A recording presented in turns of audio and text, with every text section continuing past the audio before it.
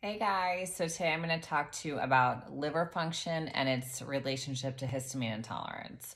So the liver is one of the most important organs in the body. It's responsible for so many different things, and some of them are listed. I made this infographic, which I have on my Instagram page somewhere, but it helps to convert your inactive thyroid hormone, which is T4, into the active thyroid hormone, which is T3.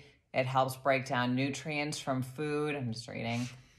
To produce energy in the body. It helps to remove toxins in the body. But one of the really important things it does is it helps to take or fat soluble hormones and turn them into water soluble hormones and flush them out. So one of the biggest driving factors of histamine intolerance is estrogen dominance. So supporting the liver can actually help us to break down and metabolize that estrogen properly and push it out so we are not storing so much of it in the body. And that way, the estrogen is not driving up histamine levels in the body. Because when you have histamine intolerance, you have trouble breaking down histamine, so you don't want any added histamine. So it's also really important because too much histamine in the body can actually increase liver enzymes, and that can damage the organ. And then too much, if your liver enzymes are high, that can actually cause an increase in histamine. So it's this like vicious bidirectional cycle. So this is why I always start people off with supporting the liver. And in the book, it's phase 2, and I kind of want to break this down a little bit because there is some confusion, I think, on the different phases in the book. I wrote this book for two different people. One is someone who's going to work with me, and one is someone who's not. So if you're doing this book on your own, I kind of wanted to give it to you in baby steps, but in reality, I start all my patients off with liver support right away. And that's because the liver is so important. So I want you to start pushing toxins out of the body effectively. I want you to start balancing your hormones. I want you to be ready if we're going to start to kill, bacteria or yeast or anything in the gut, to be able to get that out of the body.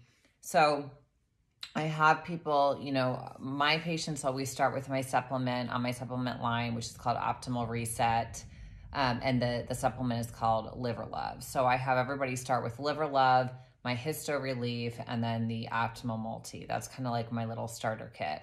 But if you don't do well with supplements, which some people with histamine intolerance are very sensitive to supplements, you can do it other ways. So in the book, I talk about that. So I list the other ways to support your liver. One is you can take castor oil packs, and you can actually order these on Amazon in a kit. And what you do is it comes with this like little wool flannel, and you pour castor oil on it, and then you put that right over your liver. And then what I do is I take like a bag, like a garbage bag or whatever, plastic bag, and then put a towel over that, and then put a heating pad on that. And you do that for about 45 minutes to an hour. And when I was really, really sick with mold toxicity, this was the first thing I was able to do because I couldn't handle any supplements at that time. So this was the first thing that I did to really help me to be able to start to be able to take the stuff that I needed to get me better.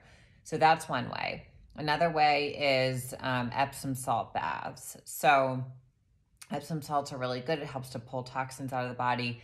You have to be really careful. You can be really sensitive to this. So I would do maybe a half of a cup of Epsom salt the first time you take an Epsom salt bath and see how you do with it. And you can go up to about 3 cups. And you can do that for, 30 minutes to 45 minutes. It's really good to do that at night. It's kind of a nice calming nighttime routine, get you ready for a really good sleep, which also reduces histamine. And then another option is infrared saunas. So I do not have an infrared sauna, but I know many people who do and love it.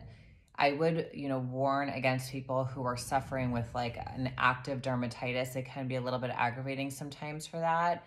But if you don't have any issues like that, infrared sauna can also be a good choice.